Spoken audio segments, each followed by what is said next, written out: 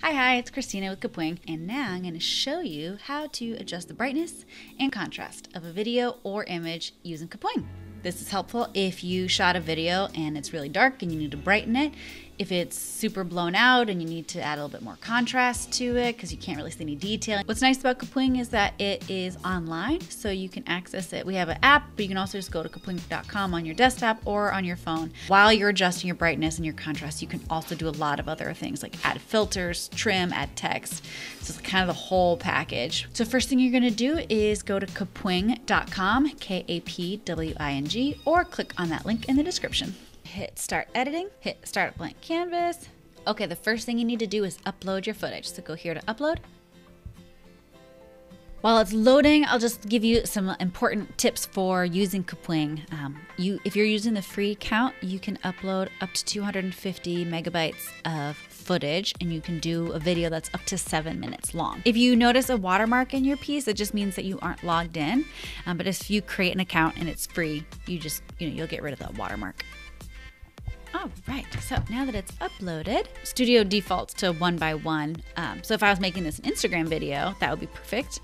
So yeah, I guess let's just pretend this is for Instagram. So I'm gonna resize it by pulling these little tabs on the side. Click on the footage, and then under these options here for adjust, you can adjust the opacity, brightness, contrast, saturation, and blur. So right now we're going to try brightness.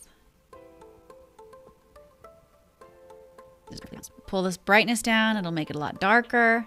Pull it up, make it look glaringly bright.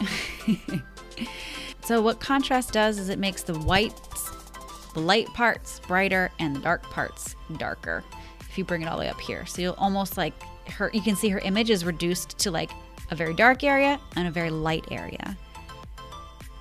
And then if you bring it down, that distinction is blurred. And then saturation affects how much color is allowed in. So bring it all the way up, it's just a vibrant, electric. It's like the reddest red dress there ever was. If you really distort these a lot with any video and any editing software, you're gonna notice like a graininess. It's just not gonna look as smooth. You can just hit reset to bring those back. Now, I like to bump up the contrast and saturation and then take down the brightness a little bit. I think that kind of makes the darks feel really rich and the colors we do see really vibrant. All right, done. If you need to trim it, click here on trim, and you can pull these little pull bars to cut out exactly the parts you want. But I'm gonna undo that for right now. And if you needed to make lots of multiple cuts, you can go into the timeline and do that. We have a split tool so you can rearrange parts. You can add text by clicking here, and subtitles. A lot of different tools that are available to you. Ooh, you could add audio to it. You could upload a song.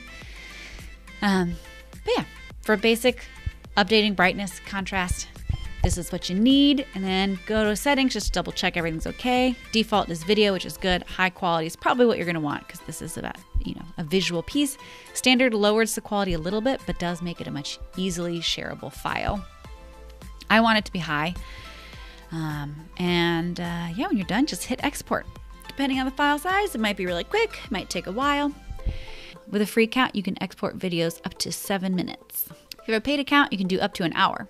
Okay, so you can download, go back and make edits, make a copy if you wanted to duplicate this. With a free account, we'll store this footage for you for up to 2 days, so within that time window, you can go back and make edits. Check out our other tutorials and subscribe for more awesome content.